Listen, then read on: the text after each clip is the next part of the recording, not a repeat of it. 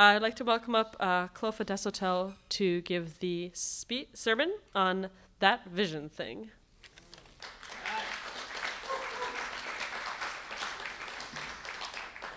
Ooh. Words. Nice tie.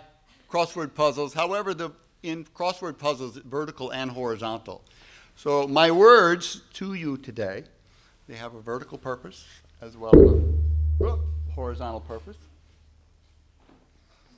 So, thank you, Toby. I gave him he asked me about the songs. I said, I trust you, Toby. Go for it, dude. Not easy to get in touch with this guy on Facebook, email, texting. Anyway, communication is an ongoing thing. So, my first slide. Well, okay, this is a working title. When I got started with this, I'm having to fit this into all the other distractions, either in my office or at home, et cetera, et cetera. So this is a working title for my sermon, That Vision Thing. So why would I not say the vision thing? Why? Well, since you may not hear me correctly and assume that my title is the vision thing, and my desire is to not separate from you, my audience, or to somehow be divisive or divisive, divisive. Hence my name is Deshotel. It gets pronounced quite often. There's one guy that when he's nervous and he walks into my office with students, he sometimes called me Mr. DeHostel. So I told him at a lunch meeting recently, I said, I have compassion for you because I know you're nervous. The parents are there, the kids like, oh, man. So he calls me Mr. DeHostels, but I'm not hostile about it. So my second slide, you don't have to open that link, Kent. Thank you very much, Kent. It's just because, you open a link to something. I grew up with an encyclopedia looking for one thing, the alphabetical order, you get distracted by so many other things. So you open a link on the internet, just look up something, Google, YouTube, et cetera, et cetera. Vision thing may refer to a quote by U.S. President George Bush, H.W. Bush, referencing his problem articulating a vision for his presidency. It could also refer to a vision thing, an album, but it's actually, I actually did look further into it, but I'm not going to bore you with it. It's a Gothic band, the Sisters of Mercy. Also, you could be distracted by the notion that the vision thing could be one of the season's 12th episode of NYPD Blue. Anybody know NYPD Blue? Come on. How about, what's the one we're watching? Blue Bloods. There you go, yeah. On Netflix. Awesome platform.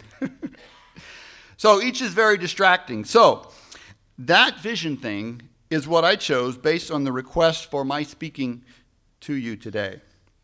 Third slide. I begin with the first local meeting after our co-pastors returned from a conference in Las Vegas. After some introduction, each participant had a task to complete. We were to write down our answers. They gave us time to watch the little video about it, give us some background, and they were asked to write down our answers to these two questions. Number one, who in your life has intentionally loved you? How did you receive that love, and did it inspire you to give more of your own love in the relationship? And secondly, how have you seen heavenly parents intentionally loving you in your life? We're writing all our answers down for this. If you were there, did you remember what you wrote to those two questions? I do, because I have my notes. They're rough notes. When you're writing down rough notes, you gotta scratch out, let me revise that. So it's something we can do. I, in college, did live radio and live television, and you cannot edit. The show must go on. So today, with technology, there's so many distractions. But it's okay. We work with them. Some of you were there. If you recall, there was a list given to us. There's also a diagram. We were given a sheet of blue paper, which again I have, but notes on it.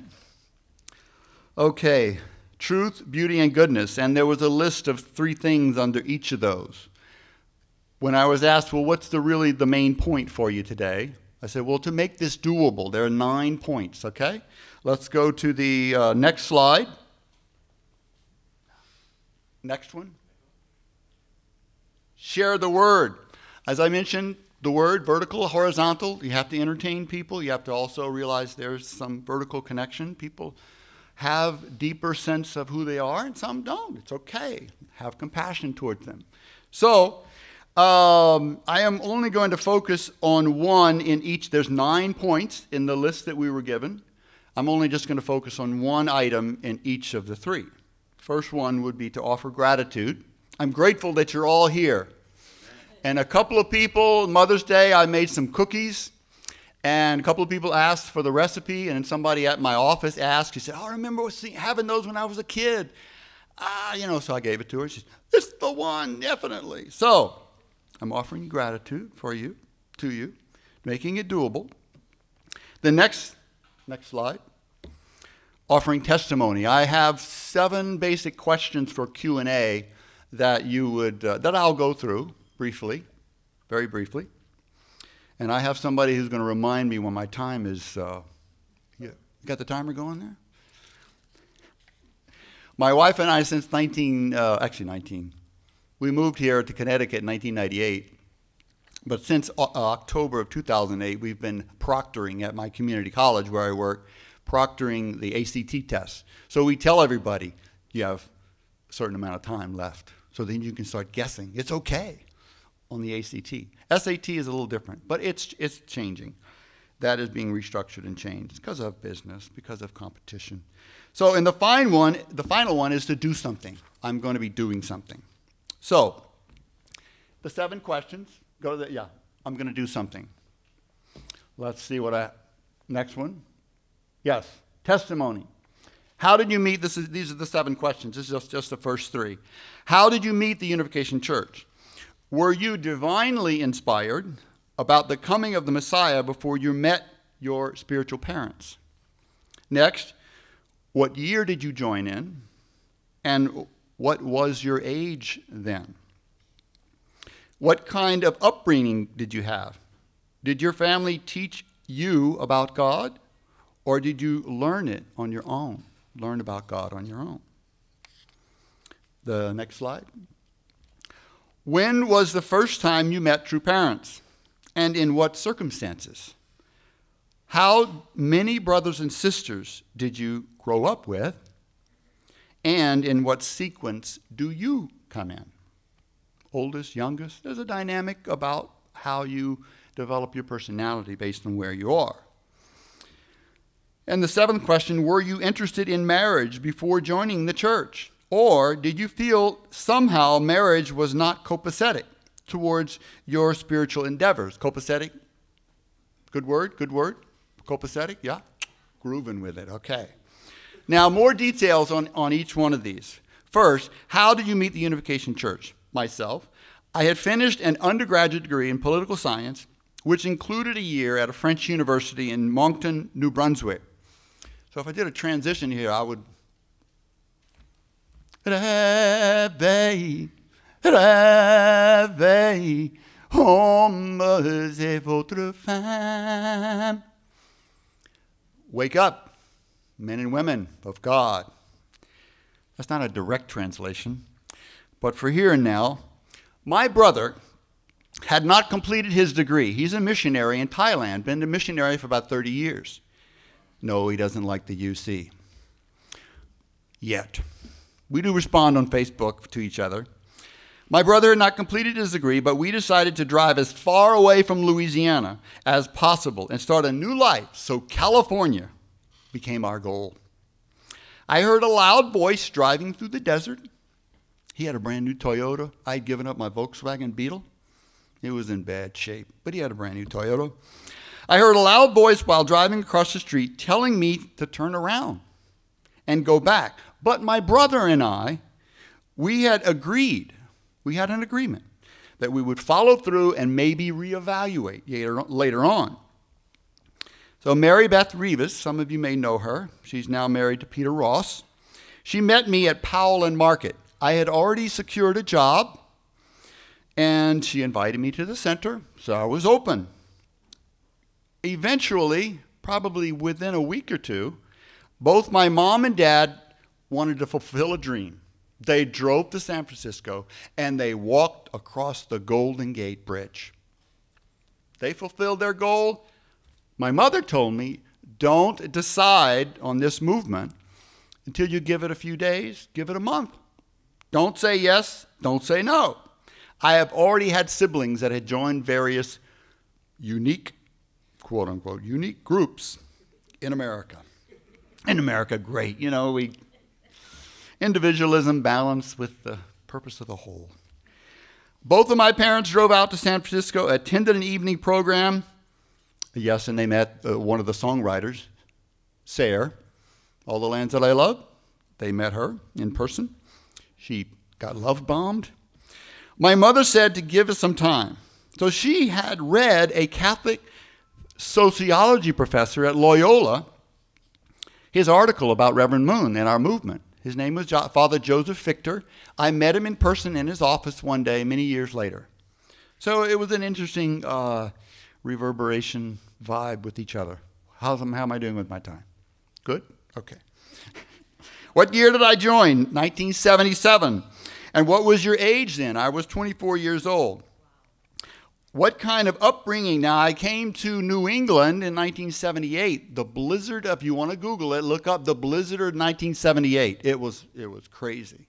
I came, we went to Holy Ground a few times, and then the blizzard hit. We couldn't go. We walked. Mr. Takashi Kono, my center figure, we walked. We didn't snow ski, we walked to Holy Ground. He was dedicated. So I learned from that. What kind of upbringing do we have? I had a close family, a small town, about 12,000 people. Was it religious? Yes. My mother had been a nun until her final vows when God told her, you can serve me better if you raise a family and have sons who are priests. You know, male domination there. You know, no nuns. Ah, right, okay. But in my family, my younger brother became a part of YWAM, Youth with a Mission, and he's been smuggling Bibles into China for many years, and then he became a seminary professor in Thailand. So, hard to get through to that guy, but it's possible. He doesn't like a lot of American politics going on these days. So, we, back and forth sometimes. So, what was the first time you ever met true parents, and in what circumstances? I was at East Garden and at Belvedere, hearing Father speak a few times, because my mission in Boston, my first mission actually, we had that opportunity. Also, when I was matched with my wife in December 1980, blessed in July 1982 at Madison Square Garden, and also during the political mission Top Gun. I met Father a number of times there. How many brothers and sisters did you grow up with? I had 3 sisters and 1 brother. 2 brothers, 1 brother.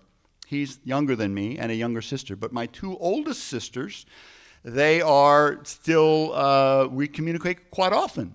My oldest sister lives in Louisiana, and my other sisters live in Texas. But anyway, one of them maybe never talks to me, but it's okay.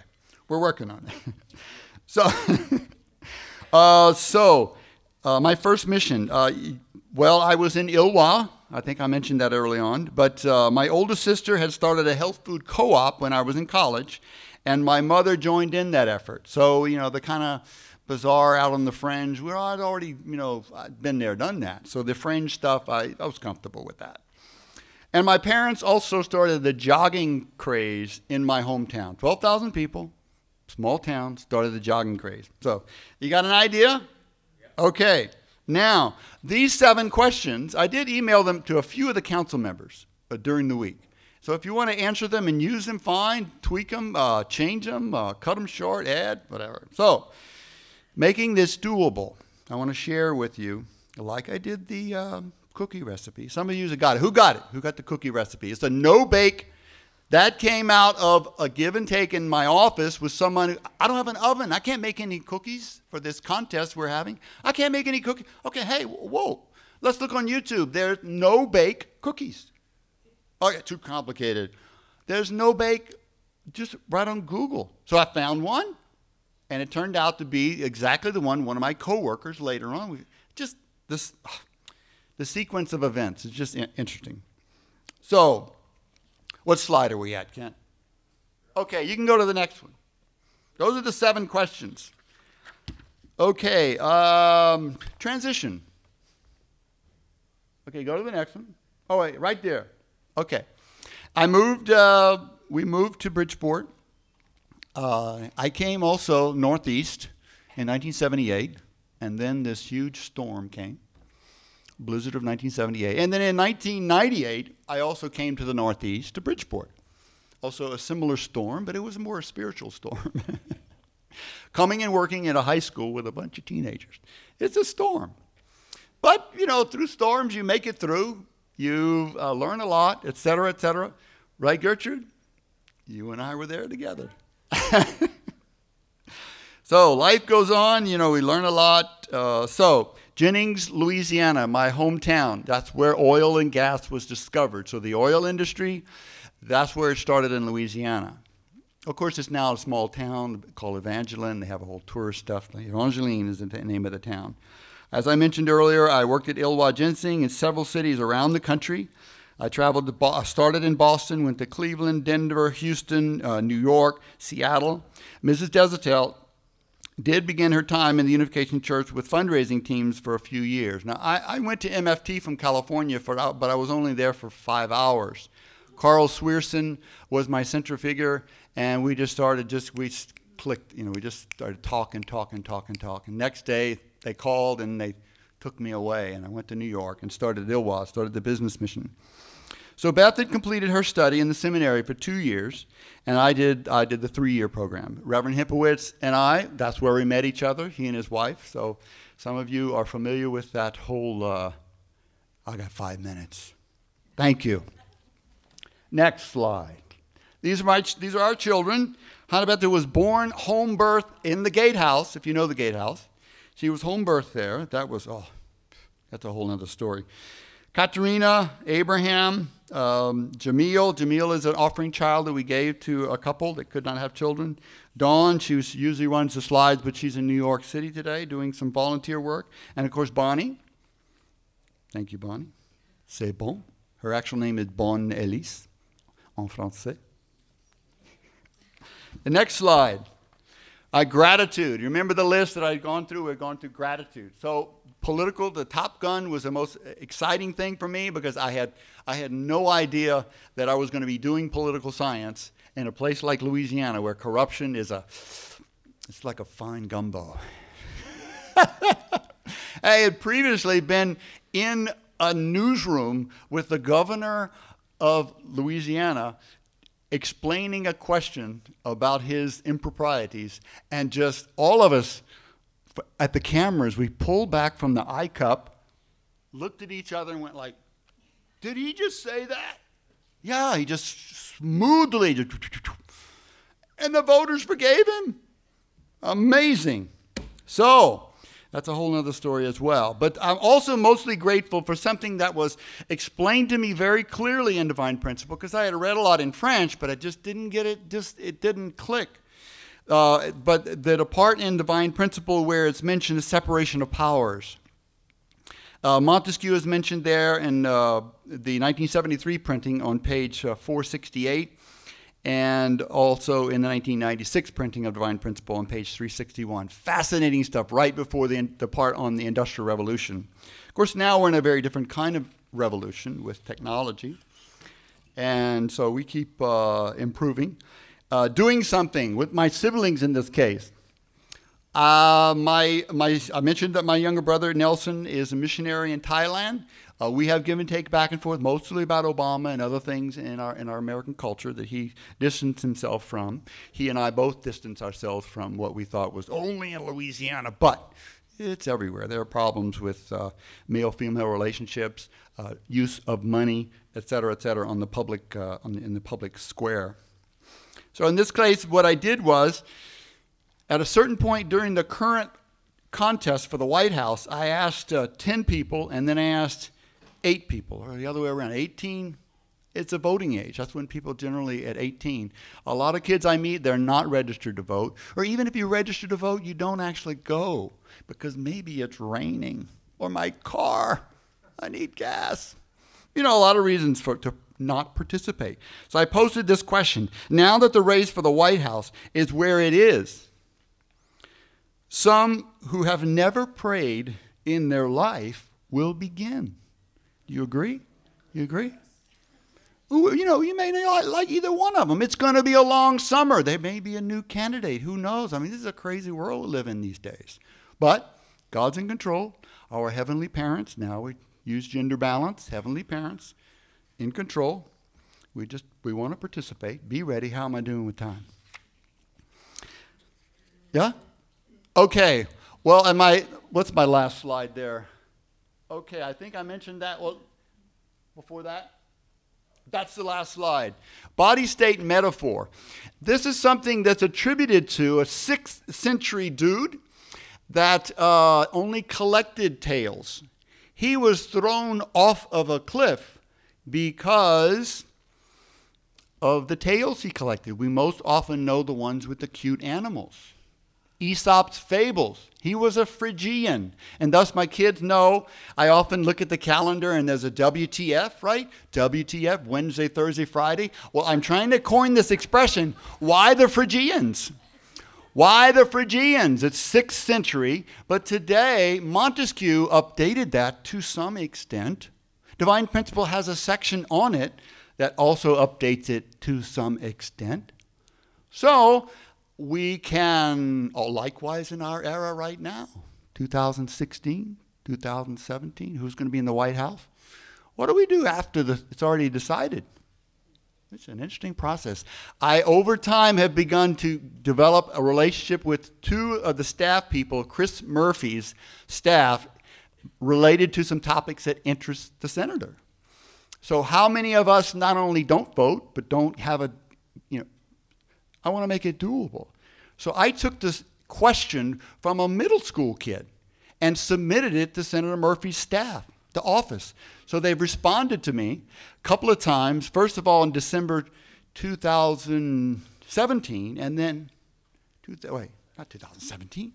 I hope he does in 2017. 2014 and 2015, he responded to my question about a specific country and their situation, Burkina Faso, which has a film festival, making films, YouTube, Vimeo, et cetera, et cetera. Now, how many of you know that Amazon now wants to get into the business of making money with movies?